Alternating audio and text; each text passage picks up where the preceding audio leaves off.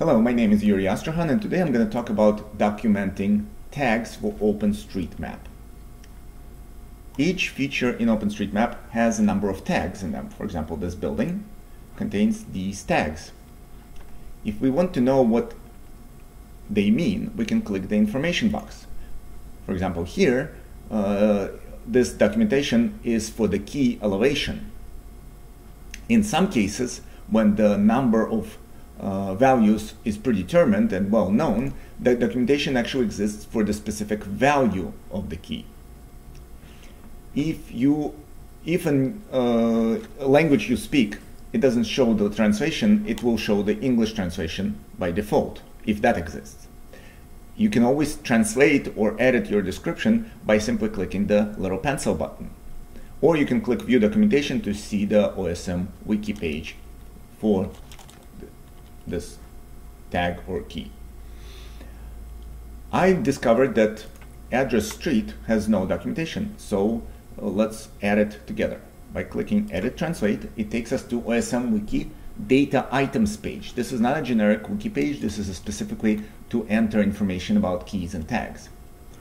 Once the page is fully loaded, you see the table of all translations, and you can click this Edit button. But before that, make sure that you're logged in and that the language that you want to write in is selected here.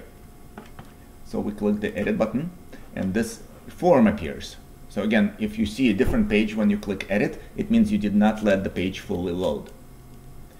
We click here, and just in the description, this is the only field you really have to change. Do not change label, do not change any translation of the label. Usually you do not need that.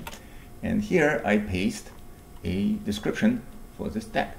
You can also enter one or more aliases to make searching for this key or tag easier. For example, here we can say street name.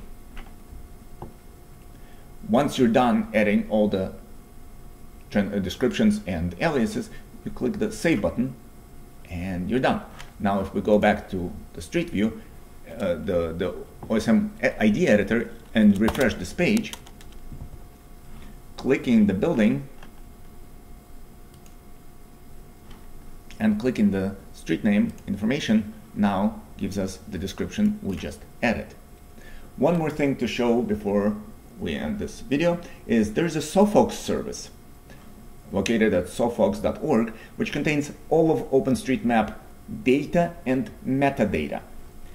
There's a lot of good examples explaining you how to use it, but for now we're just going to concentrate on descriptions and find all the keys and tags that have no descriptions in a given language. Ignoring the Sparkle language for now, that's a topic for another video. Let's find all the Russian language keys and tags that have not been translated. So here you change the language code if you need to. You click play and you see a list of all the untranslated languages, keys and tags without Russian language descriptions.